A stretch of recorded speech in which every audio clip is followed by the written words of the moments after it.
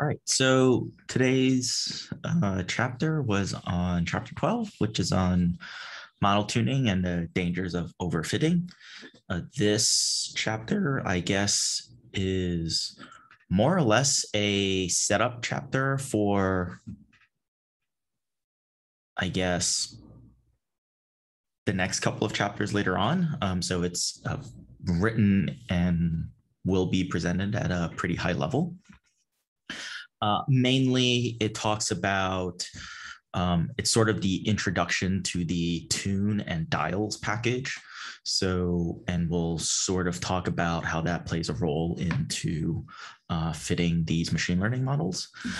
One thing that I am not entirely sure of, mainly because I don't actually use tidy models in my day-to-day at the moment, is how it starts to fit into the whole workflow system. I'm a little bit not totally sure how that works. I mean, I can read the code and understand it, but in terms of like writing it from scratch, I'm sort of like on it. So the first thing, what is a tuning parameter?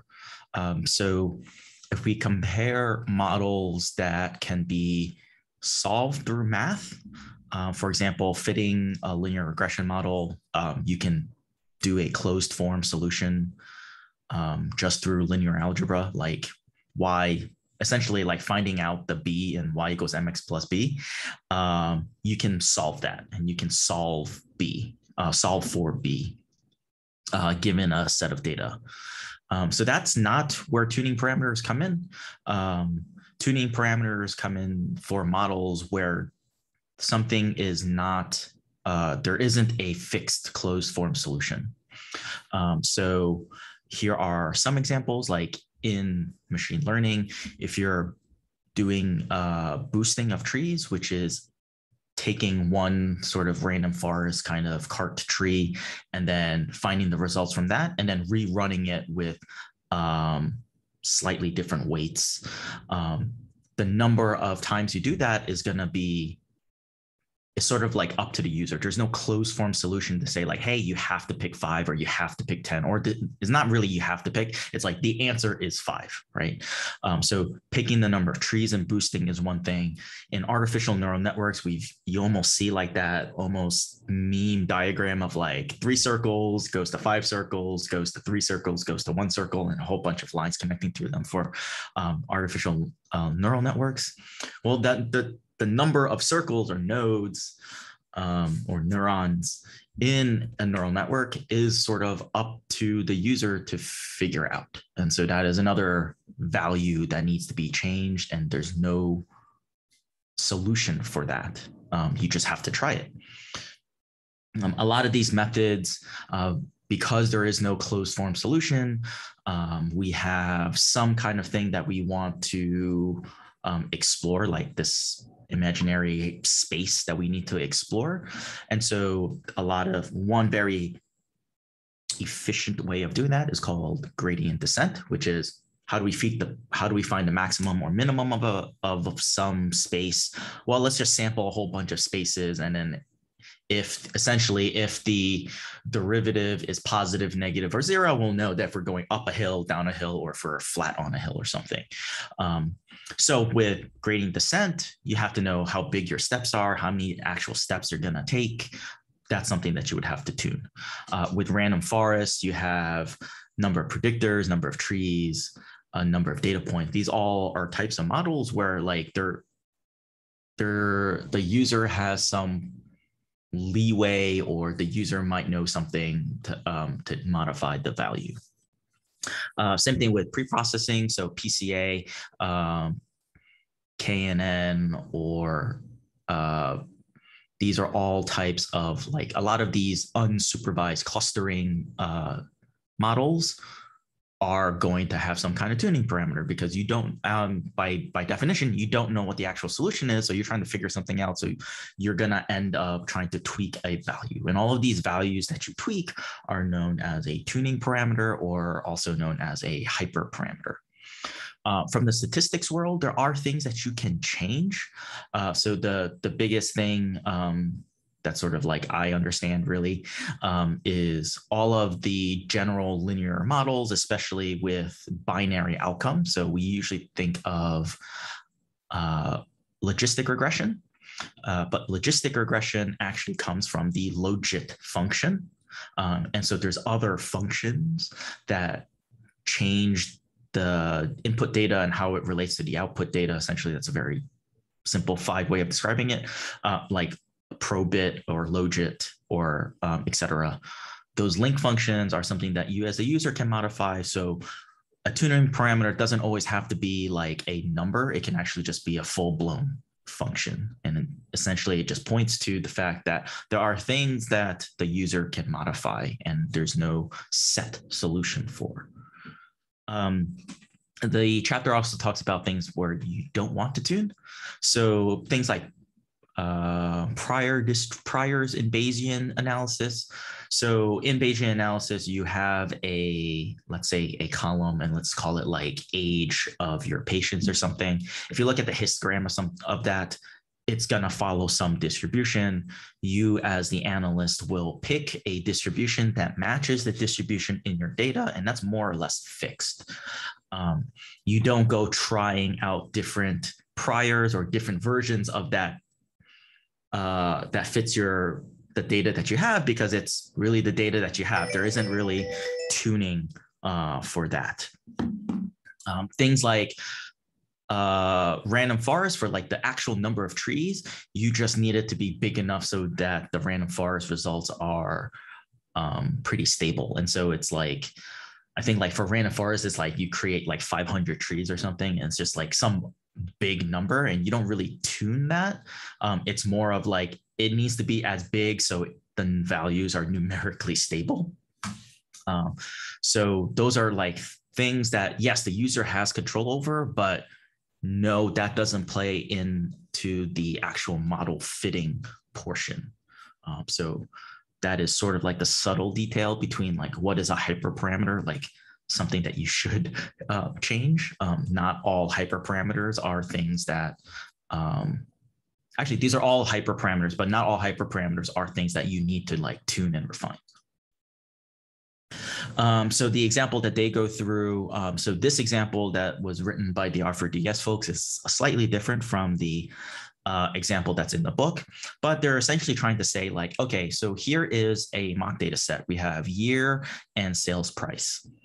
Can we fit a model that can accurately distinguish whether or not there's central air in that house, right? So no, the red means no, and the green, the blue means yes. And if you look at this and you sort of squint your eyes, like maybe like a really small line around like this lower left-hand portion of the plot is probably going to be your line to distinguish whether or not a house has central air or not.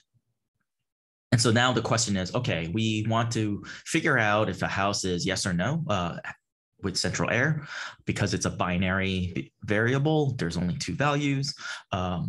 Very commonly, we use one of the logistic regression models, right? Like that is a pretty good first step. If you look at Kaggle, everyone just throws XGBoost into everything. But if we're thinking about this sensibly, like, okay, maybe a logistic regression.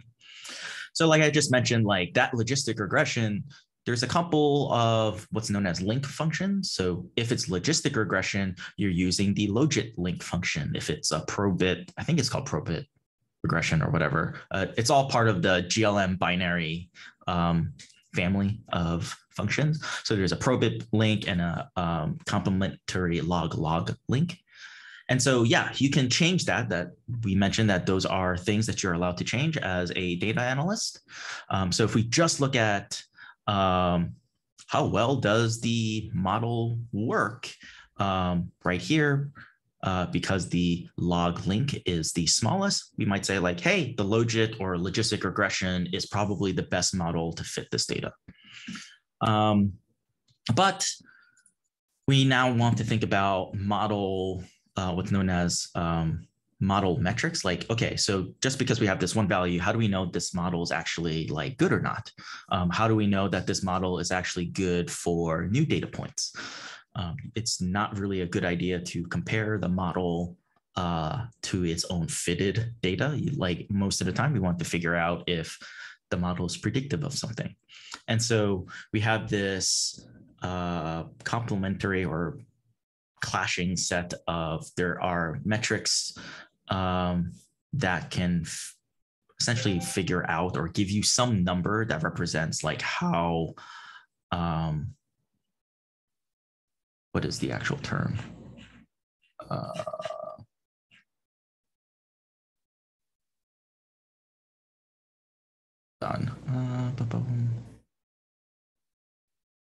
I will probably end up stumbling to that term like in a little bit, but if we look at this plot, they plotted the log likelihood and the area under the curve. The area under the curve is one way to distinguish specificity and sensitivity, and I have to like think about what the actual differences are, but it's a way of trying to balance like how good is this to like roughly new data. That's sort of like a very simplified way of describing that. But the main point here is if you draw those models, you'll notice that like all three of those lines are pretty much the same. And so if we look at log likelihood, it would essentially say like, hey, so this is different from the statistic that's up here. But if we look at log likelihood, like, hey, logistic regression is the best model here. But if you plot the lines, you'll notice that like those lines don't really like, they're essentially the same.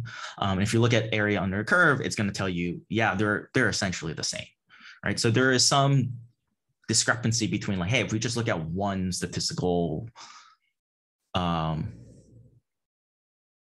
is it like models parameter, it's not going to be able to tell you the entire story. And so now we have this thing of like, okay, we have all of these hyperparameters that we want to tune. How do we go about fitting or figuring out what those hyperparameters are, right? It's again, by definition, it's not just one value that we can just calculate and that's the correct answer. We have to figure it out. And so you have this balance between underfitting to overfitting, which is essentially what this chapter is trying to introduce. And so here's an example in regression, which is essentially fit a line or fit a model that describes your data. This is a set of points that essentially looks like a little parabola. So if we draw a straight line, that's not exactly the proper model to use. Something that is parabolic is the thing to do, but you can go too far and connect all your dots, which is not what you want to do. Because it won't behave well to new data. It'll perfectly and accurately predict your current data, but nothing new. And all of machine learning, all of these predictive models really are all about how well can predict a brand new data point. Same with classification. Instead of fitting a line to figure out what that point is, it's trying to draw a boundary of like a class. So circles or X's, what is the line that can distinguish them? Like our example before, what are the houses that have air conditioning units, central air, yes or no? It's trying to draw that boundary to figure out where the, what are factors related to air conditioning units. And so there's a couple of tuning, there are a couple of methods to figure out what the hyperparameter could be. And these methods are what the next couple of chapters are about. So if I say this is a parameter, there are two values that can go from 0 to 1. One simple way is to do what's known as a grid search, or specifically a spaced filled grid, which essentially means let's take an equal amount of points and spread them out as far as apart from one another, and you get a grid. And now that we have a grid, let's use every bit of those combinations to plug into our model and then see how our model performs. And you can see here, this is a good way of, let's say like this blue circle bit here.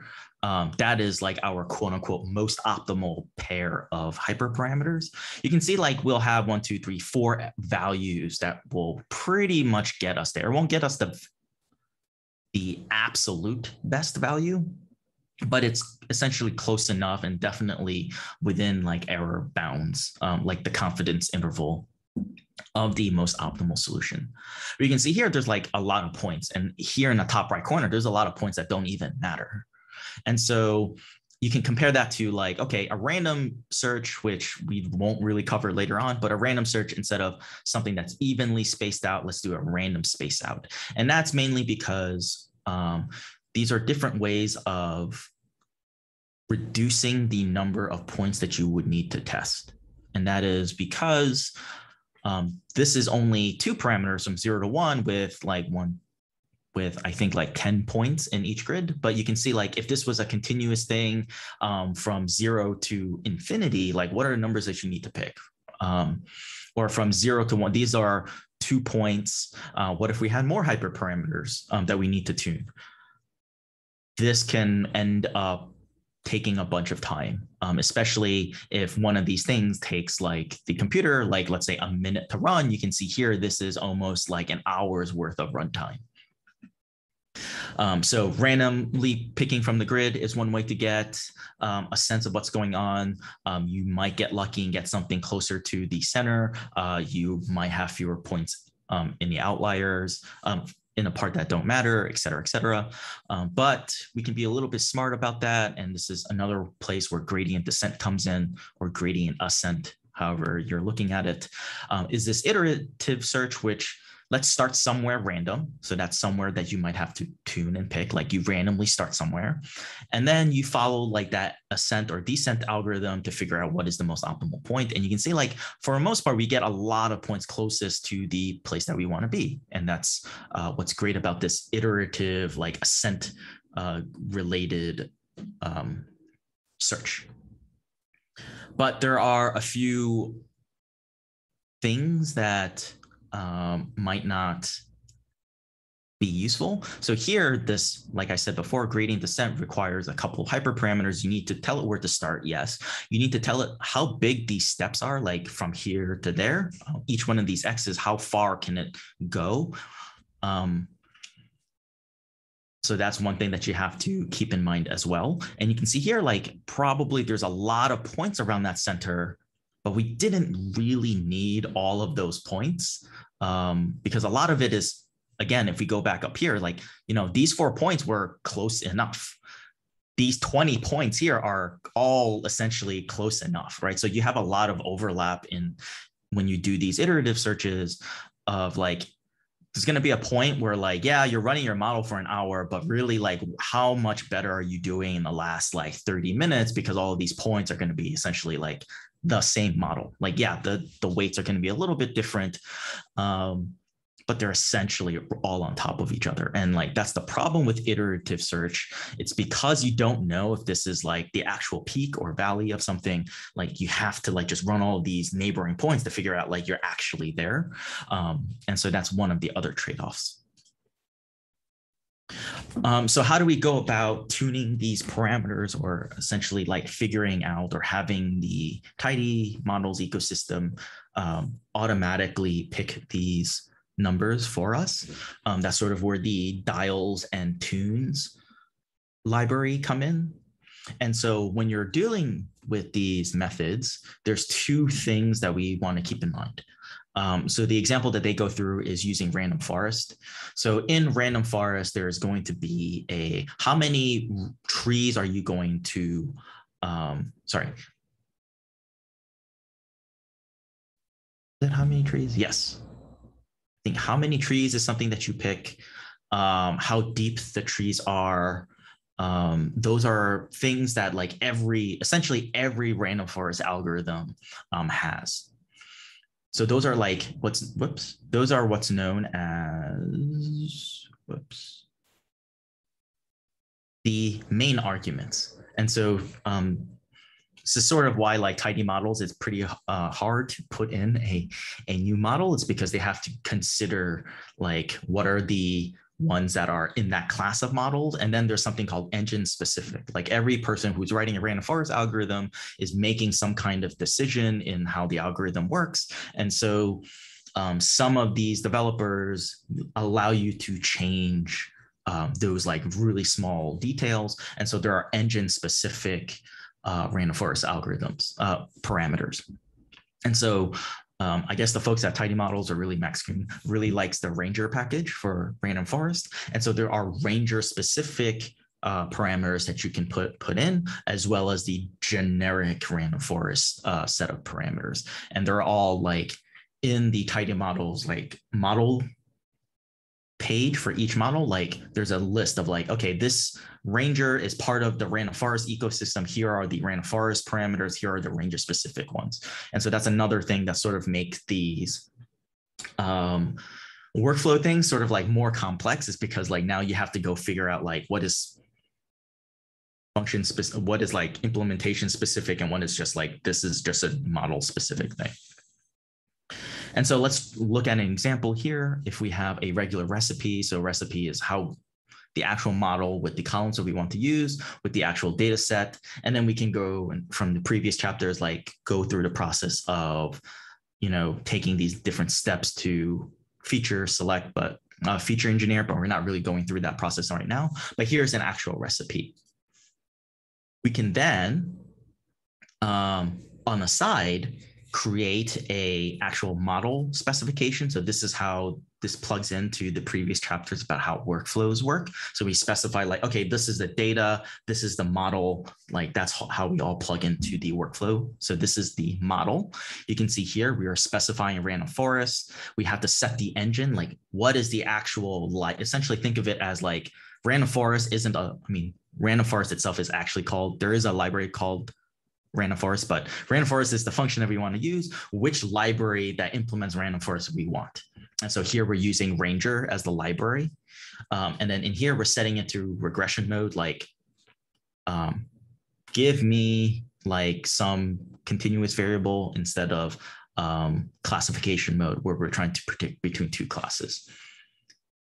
The nice thing is we can run args to give us the actual arguments for this model object. So for random forest, so this is the actual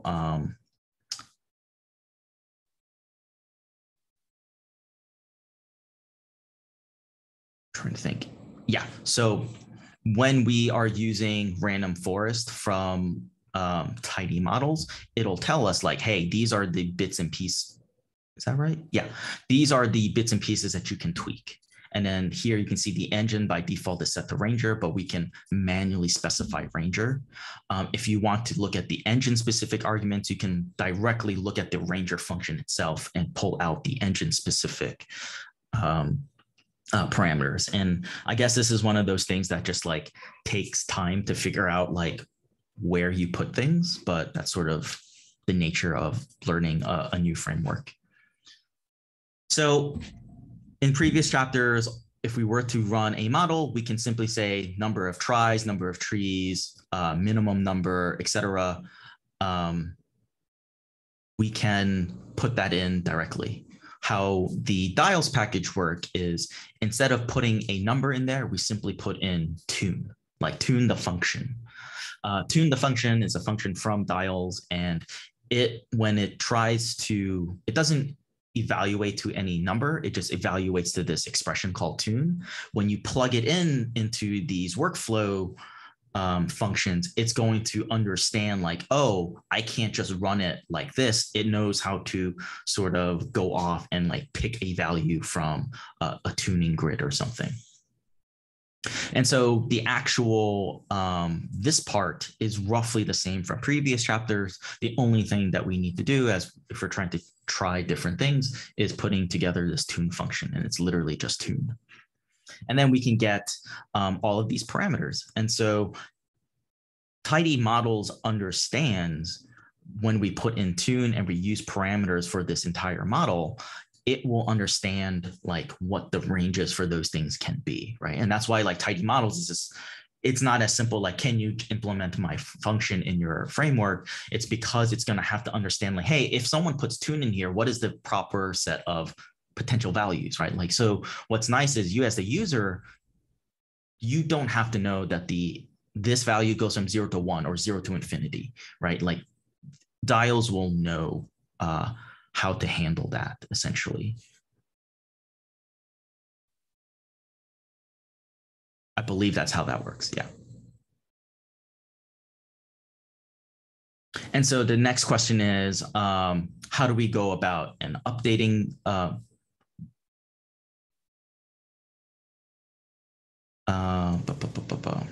Actually,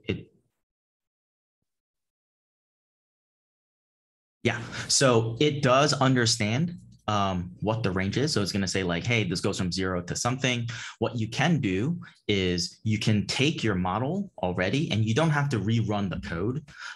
What you can do is say like, okay, I ran some model. Let me run it again with a different set of values or different set of ranges. So instead of rerunning your code all over again, you can simply say update.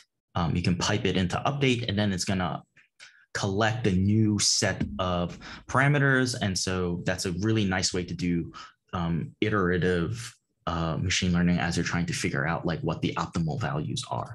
And so that's sort of the thing that's sort of tricky with tidy models is, yes, it can give you a single model that is the most optimal for whatever you're looking at. But it also has all these tools where you can like go explore and figure stuff out to figure out what that optimal model is. And so that's sort of like where this thing in my head, like it bifurcates, where like you still have the ability and there's still a bunch of all of these other functions to help you update your model without having to rerun your model or re-put in a new set of values, which is nice because you can essentially store all of these updated tries. And then, if you're at like your 10th iteration, you can really essentially go back and like compare all of your 10 iterations. So it's really useful if you're like, you're spending an entire day trying to fit a model, and you can look at all of the models you fit that day. So we can pipe, how does this all go in when we're trying to create a workflow? So we create the workflow object, we put in the actual model that we want. So this includes everything that's updated, et cetera, with the tune parameters. We tell it what is the recipe, which includes all of the feature engineered things that we've done. So that's all all the way up to chapters from 4 to 9. And then we can say like, hey, here is, we actually, now that I'm looking at this, hold on. I don't remember what parameters does.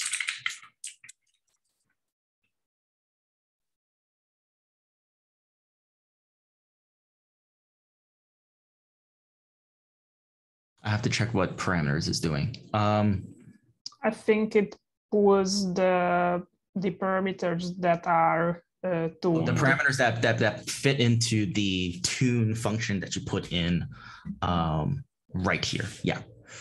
And then you can just say like, go run all of them, and then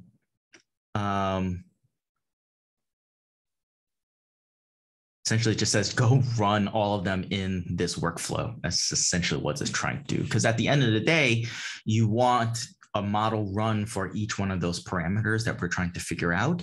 And then for each of those models, there's some collection of model metrics that you want. So you can compare them to one another to figure out which is the best model. So this finalize is sort of like doing the actual work of fitting everything and saying like, hey, go run everything. Are you sure about that?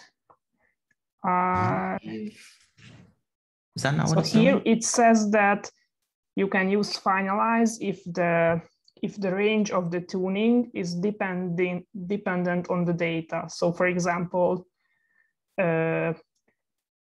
depending on how many variables you have, you can have a maximum number of variables in each tree or something like that. And I'm trying to think like but I think finalize is actually what kicks off the calculation. It might be. Yeah, because I think if you run it up to here, I don't think anything runs. Very similar to like when you run like group by on a data frame, it's like instantaneous because it didn't actually run a calculation yet. So my understanding was that finalize calculates the possible ranges for the parameters that you are going to tune, but the actual tuning doesn't happen yet. Or maybe we should try it. Try it out. Okay. Hold on. Yeah, we might need to try that out. I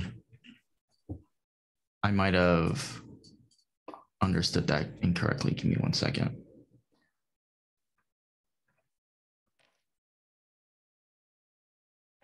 So here's the sentence on the screen that with the finalized function, mtry was completed based on the number of predictors in the training data set.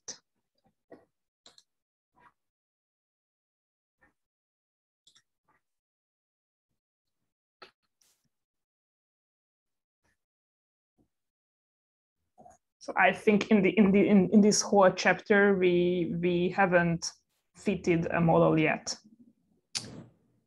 That is correct. In this whole chapter, we have not fitted a model. Oh, okay. Maybe that's why I was so confused with workflow. That could be why I was super confused with workflow. Okay, so let me backtrack that. We have this range of possible values. So I think in our current example, in random forest, we have how many tries, so m try, min n, and this regularization factor. These are things that we want our model to essentially go through a bunch of values and figure it out.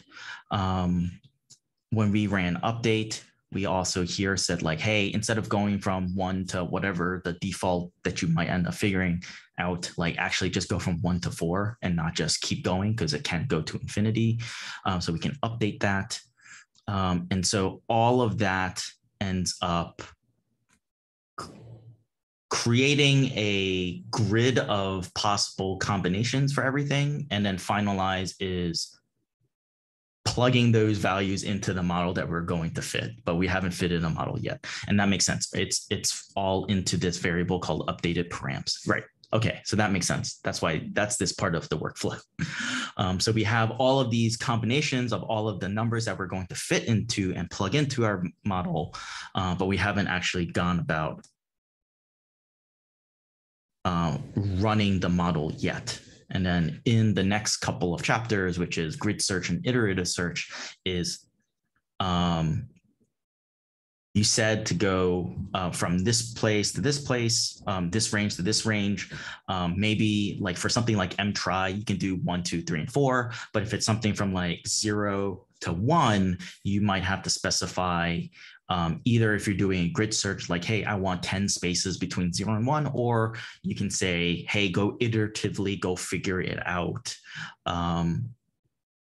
Try things that are near you and then find the one that is quote unquote better. And then the book also points to other libraries like Yardstick. So Yardstick is like an actual yardstick or meter stick, a unit of measure, and the Yardstick package tries to measure like how well a model is performing. And so in the Yardstick package, you have stuff like RMSEA or like R squared and all of those calculations for all of these different models. Yardstick understands that, and you can use that when you create like this entire grid of models to figure out what is the actual set of hyperparameters you want to pick. You as a human don't need to figure out what is the quote unquote best one because of workflows and because of this part here that we're talking about today. It can figure out the most optimal set of numbers in your hyper tuning grid for you.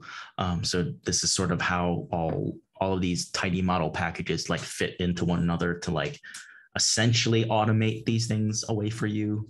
But it still helps to like understand what's going on under the general concepts of what's going on. And that's sort of like, I am also pretty new to tidy models. So like usually when I end up fitting a model, I'll end up somewhere around here, and then I end up doing my own grid, and then I leave tidy models because I have no idea what's going on anymore. There's so much of these iterations that are doing like all of these more high level complex tasks that sometimes because I'm new to this library, it's like a little bit easier to drop into like the quote unquote old way of doing things. So that's sort of where my limitations are and how I'm usually working through model fitting. But I guess these couple of days I'm not actually fitting models, so it ends up being harder to practice a lot of this stuff. So I have a question. Can you go back one slide? So in the to the point of finalize, is what it's doing is it's defining that unknown range, right? Yeah, so it's like doing this update thing. It's like doing update, but it's like you go figure it out. Okay, yeah, okay. So that min n value, like it has a range from 2 to 40, while the other one has like 1 to unknown. And so if I understand correctly, the finalize is specifying the range that is unknown.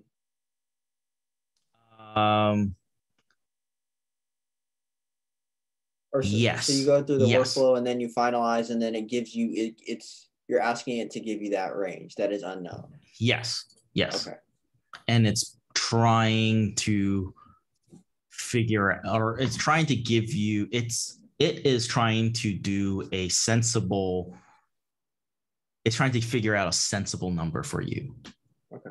So like, yeah, this can go to, you can just tell the computer to try forever, and that doesn't make sense. So it's trying to figure out like something sensible. So if you were like, in theory, you can leave all of this blank and it will at least be able to plug in the numbers to give you a model that fits. And it won't like error out with like, you need to specify this. So it's trying its best to like give you sensible defaults. Okay. And I know Max in the actual chat talks about that a lot, where they're trying to get things working out of the box as easy as possible. So I think like if you watch the sliced competition, like for XGBoost, there's like a parameter, like a learning rate parameter that by default is set a little bit too high, and everyone just ends up like dropping it to something really small. So like, it's like, oh yeah, when we do XGBoost in tidy models, let's just default it down to like 0.2 or something, instead of like by default, it's like 0.9 or 0.8 or 1. It's trying to figure that out for you. And so it's like, yeah, if anyone were to just randomly try to fit a model, let's try to get them the best model we can, assuming they don't know anything about statistics, which is, sort of dangerous. Why are you fitting a model if you don't know what's going on? But that's sort of what they're trying to prevent or guard against.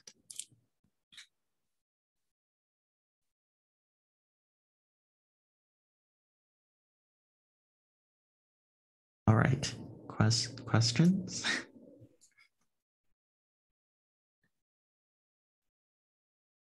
So the essence of the dials package is like knowing which parameter has which range, which is sensible for it. Am I right? Yeah, so the dials. So I guess it's like one of the nice things when they're trying to name these things. It's like, okay, here's a model with a whole bunch of like literal dials that you can tune. So we're using dials to figure out what those numbers are, and then the tuning is trying to figure out what numbers we should pick. So yeah, it's trying to figure out what are the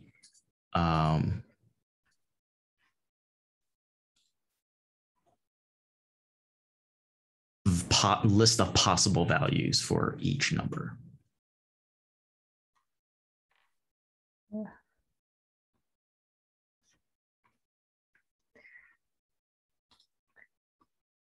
Which in some sense is like super cool. But yeah, go. No, sorry. No, I was just saying it's a bit hard to understand without seeing the whole process together for me. So we, as you said, we didn't see fitting yet, and actually, I think that's what they're tuning the parameters. So it's. think that's what threw me off when I was like copying and pasting everything, Yeah. running things. I was like, I usually, personally, I don't end up, well, because I learned how to fit models before typing models was created. So like, yeah, before you would like literally like do, here's a list of values for this, here's a list of values for this, like literally Cartesian product your way through, and then for loop somehow into like parallel processes, go fit your model with these set of values, and then bring it all back and calculate this set of model statistics. That's what I'm used to seeing. I guess everything that I presented today was creating that initial set of like values that we would go and plug into a model. And there's more, I guess, like next week or whatever, the next 2 chapters is literally about what are those values that we would go about picking. So like grid search, I guess, is like the easiest. And usually this is what I end up doing in the past, which was like, hey, this thing can take like values from 0 to 1. I want 10 of these because I only want to run 50 models. And just go like evenly spaced out values and go figure it out. And then what people end up doing is like, once they find like part of the grid that is like roughly doing well, then they'll do something more specific to figure out like the most optimal set of values. So that's something that they also mentioned in this chapter. You can use grid and iterative search together just to help you run your models a little bit faster. So like run grid search first because you can get fewer number of points just to figure out like where is a good place to start. And then once you figure out a good starting place, you can do iterative search. So you don't have to like worry about going into a part of your picking a set that is like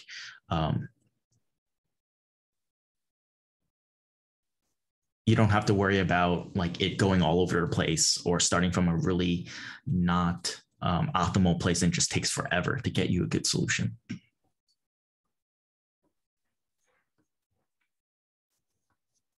Yeah.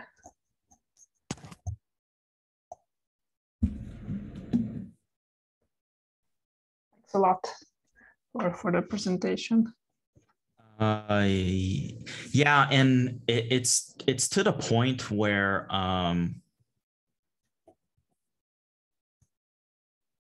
because I personally don't work in workflows or workflow sets on a day-to-day, it's like everything is built around plugging into workflows now, and so it's like a little bit more complex. And I kind of wonder at the start of this chapter, like this block, like from chapter 10, I wonder if it's like, you know how like, I don't know if you know, but like in the R packages book, like that first chapter, they just like literally tell you like, this is the whole thing. Like the whole entire workflow of what everything looks like or set up in our package. And it's really great as a reference. Let's see if I can pull it up. Yeah, so like the R packages book, like right here, like after introduction of like why you want to write a packages, whatever, this chapter here literally like is a reference for like, hey, you can read the whole book if you want, or you can literally just follow these steps and you'll get like a R package. I wonder if it's like at this point, right before we went into like the last couple of weeks of talking about things, like have some version of the whole game using like workflow sets and everything, just so like as we're reading into more details, like we have something that works that we can point back to and be like, oh, we're at that part of the actual thing. Because yeah, the whole workflow sets thing and workflow is sort of like, I don't really use this. And it gets hard. Yeah, there's a hand.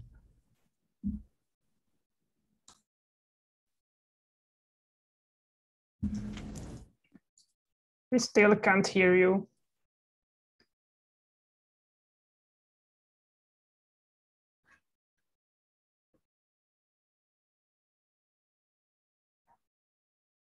Or you can type it.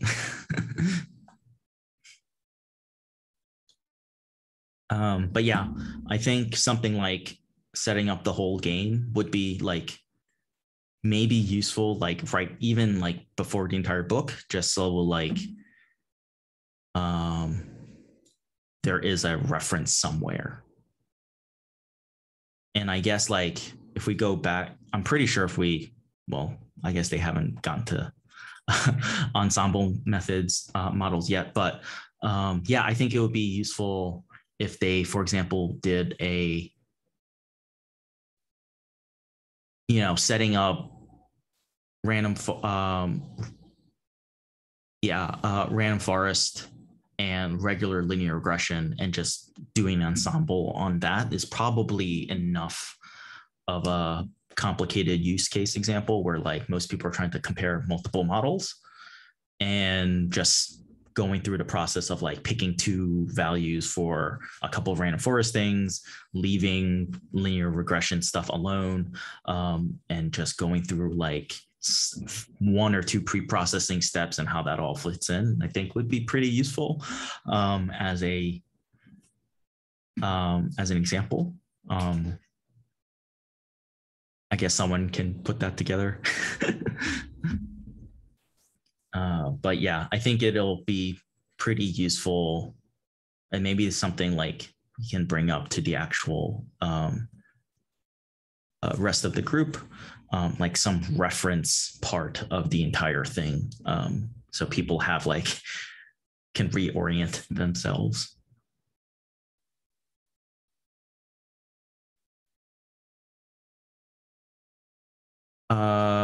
So there was a question about regularization factor. Okay.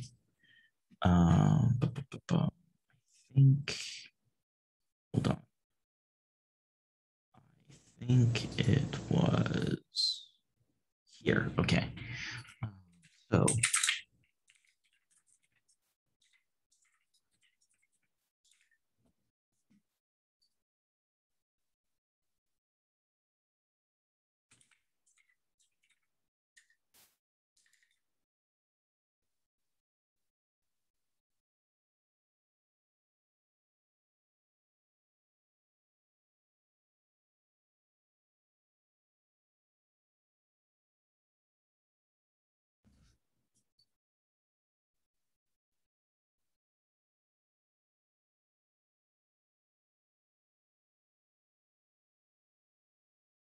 So from my reading of this, so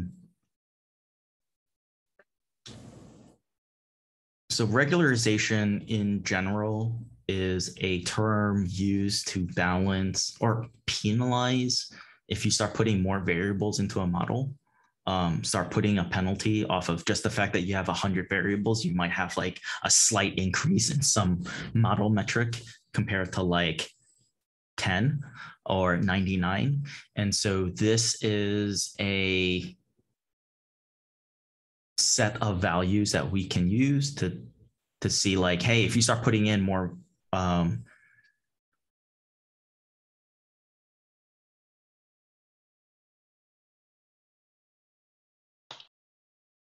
if you start using like more of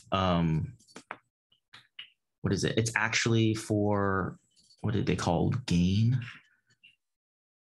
I'm trying to remember, like there is I know in a lot of these like machine learning methods, like there is like this notion of like information gain. And I think like random forests,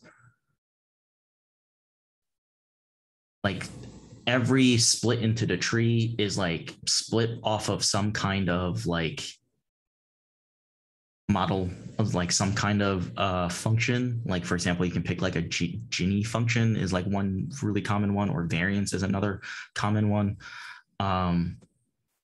And my understanding is it's sort of like penalizing that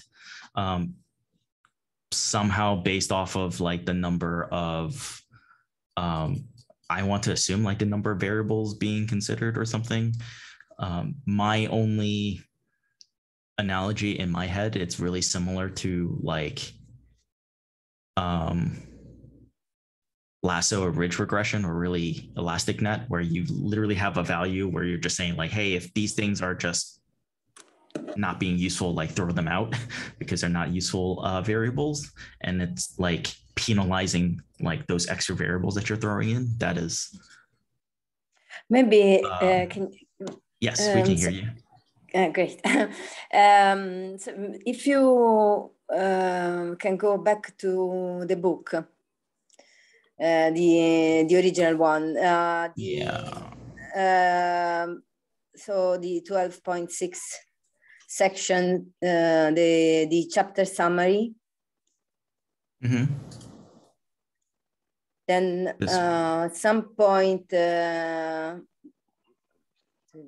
before, just right before the chapter summary, there is the regularization factor, and right above there is a bit of a chunk of code with the model. Can you? I don't know if you can start with principal components, the recipe of the principal components. That one. Yep. Okay. Okay, above there's a recipe, then the calculation of the principal components, and then all together in a workflow, the model is, it's a random forest model, which the principal component data is, Yep. So I have this workflow, which is assigned to a variable updated param. So this updated param then is used to pull it out, pull up the object out to give you the set of values that it's going to try. Okay. And what is the regularization factor? Because if you go just a bit down, you have there is the regularization factor. Which, that is a straight up function. Okay. That is different. Okay, so that is different from what I was talking about. No, I think the dials package has a function for each parameter that it can tune. And this function tells you I think the default range for tuning that parameter. That's my understanding. At least when we updated the tuning parameters, then we used a similar function for what we updated. Yeah, I think it's the same thing as typing and try bracket. It's just giving you the range that it's going to tune on. And then it's like normalizing the range to 0 to 1, from 0 to 1. Yeah, so if I do this,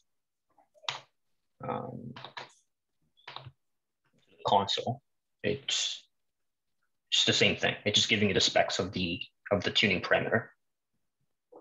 It's going to give some value between 0 and 1 for the regularization factor, which is something we're going to tune using whatever grid search. Okay.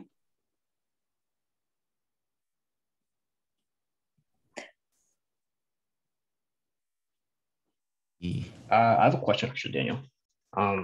Do we have to give the ID when we're setting a tuning parameter, like we did with regularization factor?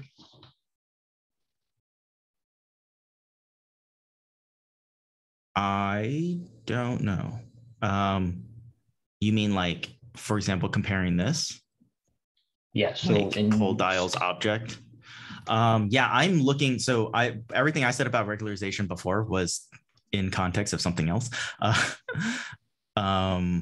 is that I necessary? have no idea how this function works. Because Because I think the book mentioned that you only need to specify an ID if you have maybe two different tuning parameters with the same name. So it can happen because different packages might have, or different models, so different packages might have the same parameter that you can tune. So I don't think it's necessary.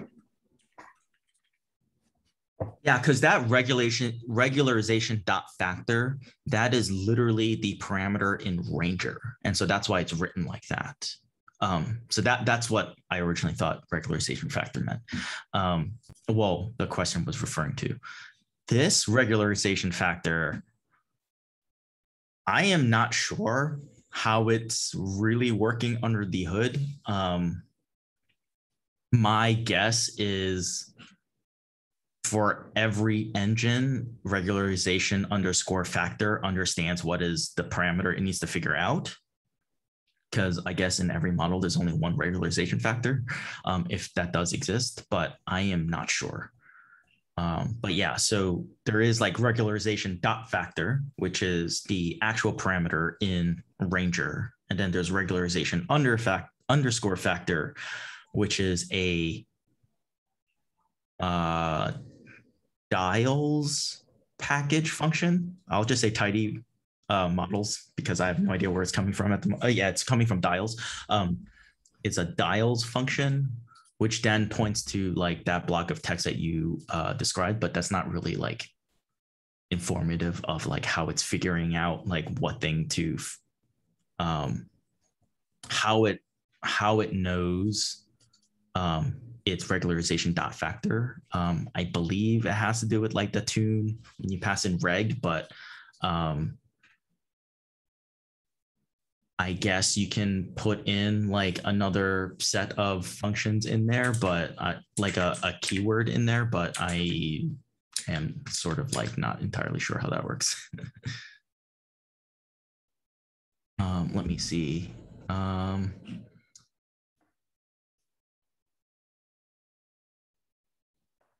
Yeah, because I think they're also using, give me 1 second, let me see.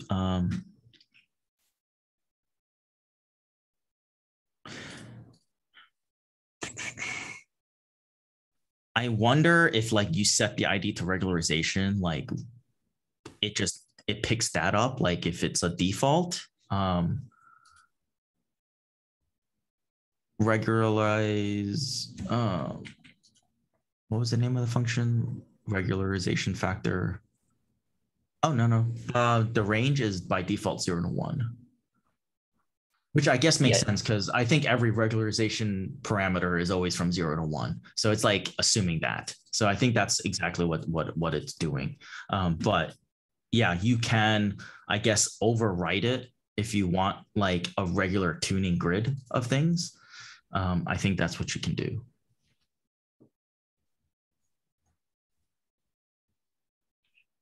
But how it knows that like the 0 to 1 gets plugged into here, I am not exactly sure how it knows that because unless it's doing some like matching of like I think that the dials package knows about this engine specific parameters as well, not just the more general ones. Yeah, and that's my general sense of all of this is like all of these functions sort of like you can almost put in no parameter into any of these things and it just works. And it's because all of these things are so highly integrated that it's like there's a default already set up for you, or there's like a way to figure out a default for you, like finalize, which is sort of like, for me, it's adding to the confusion because it's like hiding a lot of stuff for you under the hood. But I guess if your main goal is like, I want to copy paste something and have it work, I guess it'll work. But yeah, I think that's sort of like, for me, that's where a lot of the confusion lies, is because it's like, it's so high level, it is like more abstract without like literally like just what is the code actually doing. But it could it be like a sort of a step normalized, but not as step normalized can be used. So you can use that to normalize the parameters, because it's a regularization factor. So if you search for the function in the help, you find that the range is 0 to 1. And then there is this other. Yeah, it says trans. Trans. Which. And so that is just, yeah. And it's like, I guess it stands for transformation. Yeah, no transformation. I guess you can like log transform things like on the fly, which I'm not sure why you would want to do that there and not in recipes. Yeah, and not in recipes. Right. Maybe because when you then have the whole model settled, then you see that besides the fact that here is the random forest params, the book is talking about, not the updated param variable. So he's saying that the random forest. Yes, this random forest params. Yeah. Oops. Can, yeah. Uh-oh. Updated. Sorry. Yeah, I think that, and even the penalty is a bit of like a sort of thing to see for regularizations and somehow, because it's a transformation in scale, and then you can see the thing. But when you add the different steps, you do it for some reasons, then when you finalize with the model, you realize that if you want to plot it, for example, to have a visualization, it's better for you to have like a different range or a standardization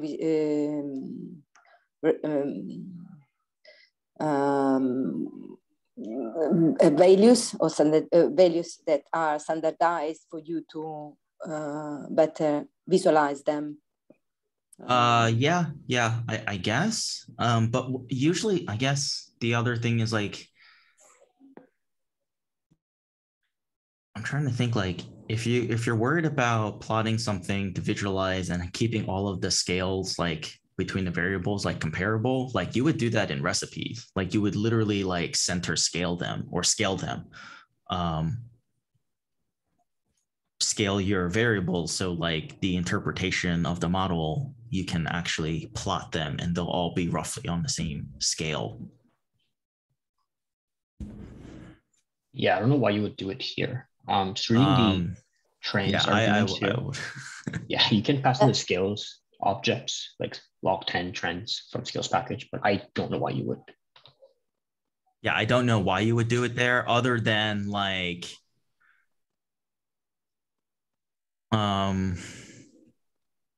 he's saying some tuning parameters are best associated with transformations, and then maybe you realize at the end, and so it's like an updating function. Like, yeah, I wonder if it's like oh, I made a mistake, but I don't want it to go back and do everything and let me plug it in right there. I don't know if that's like the rationale. Might be useful. And I was wondering, besides this penalty, which is again, what if you have given some thought about the differences between packages with the same function? What's the difference, for example, with DL package and the finalized function and the other package? I think finalize comes from dials. So every time where we were typing finalize, it comes from dials. Like this comes from dials. I don't think there's multiple finalize functions, if that's your question.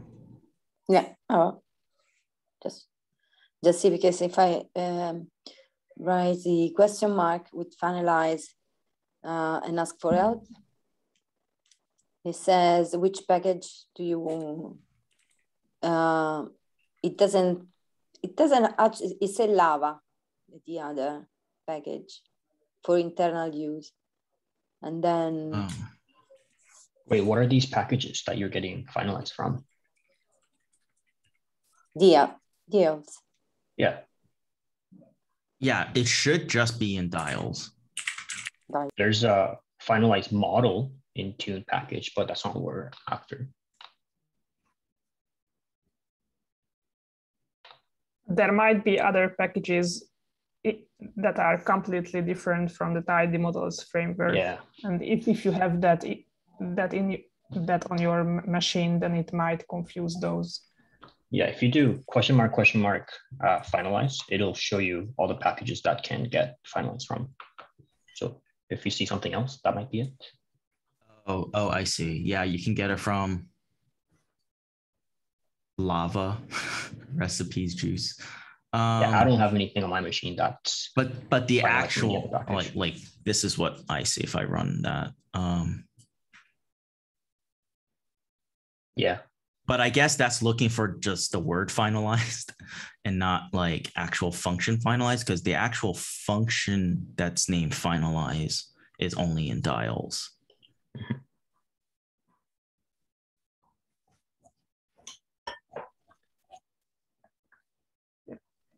Yeah, I don't know. Maybe she has a package that no one else has. But yeah, I mean, when I end up programming in R, I double colon like specify all my functions. Like it's just something what I've just gotten used to doing. Part of it is also like I definitely know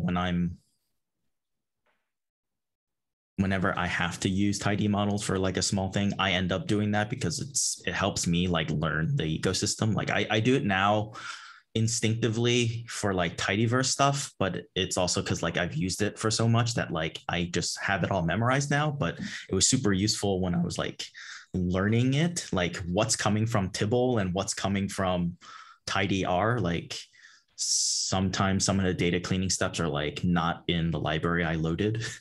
Because I typically also don't just library tidyverse, I just library them individually. And like I know one of the functions that I use a lot is like row names to columns or something, and that comes from Tibble and not tidyr, and that's like something that always throws me off.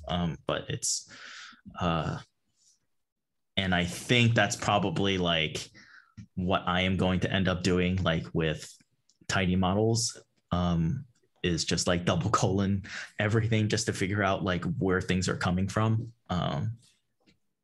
But yeah, there should only be, at least on my computer right now, there's only one function called finalize. And I guess in the context that we're talking about, it's only in dials and not from some other library.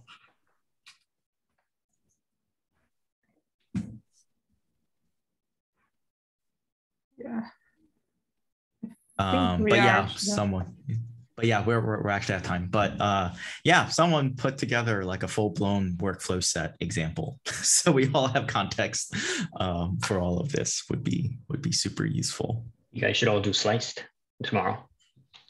Yeah, I mean, like it's hard to watch sliced because they don't really like. It's better if you just watch one person. Yeah. I mean, like I leave it on like while I'm doing work, but yeah, is it sliced on today? Oh no, it's tomorrow. But yeah, I remember like Josiah using workflow sets really well. And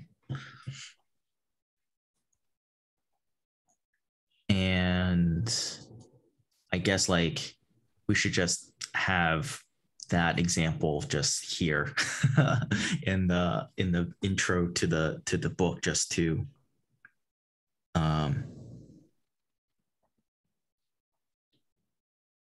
I feel like the grid search will cover this, the whole workflow set process. Yeah, I think it does, but I guess like my thing is, yeah, I know what you're saying though. Like a little more I think because this is such a more intermediate or advanced level topic that you don't have to be as gentle like introducing things. I think it's totally okay to just be like, here's a bunch of stuff. You can read it if you want. And if you don't understand it, you can go to a chapter or this chapter. But I think it's useful to have like the whole, like, this isn't even like an example. What am I showing that? So this is using tune grid, which is what we want. But I guess like the tuning the grid with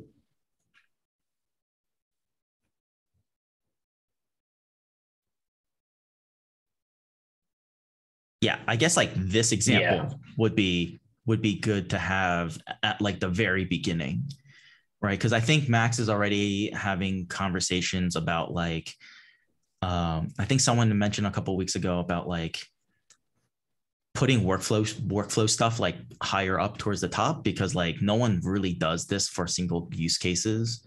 And it's like, yeah, you're probably going to jump into a workflow. This is all set up for the basics. Yeah. But everyone ends up writing their code like this. And not like, everyone ends up writing code in workflow spec and not like the very simple like recipe style. So something like this that's annotated like this is part of that, and this is part of that, and this is part of that. I think like, if we look at this is probably much more helpful in terms of like how all the grid pieces combine together. So like we have all of the tune functions here. We're setting the mode, like we're using regression, we're using the XGBoost library. And then in here, hold on, tune grid. Where's the workflow? XGBoost workflow. Where's the tuning parameters? They just didn't specify any. Oh, they just didn't specify anything. Yeah, so they just threw it in there, which I guess that works too. So this isn't actually a good example anyway. But ideally, you use something that actually is using the grid search in there, so like you can see how it plugs in, which I guess would plug in like right here.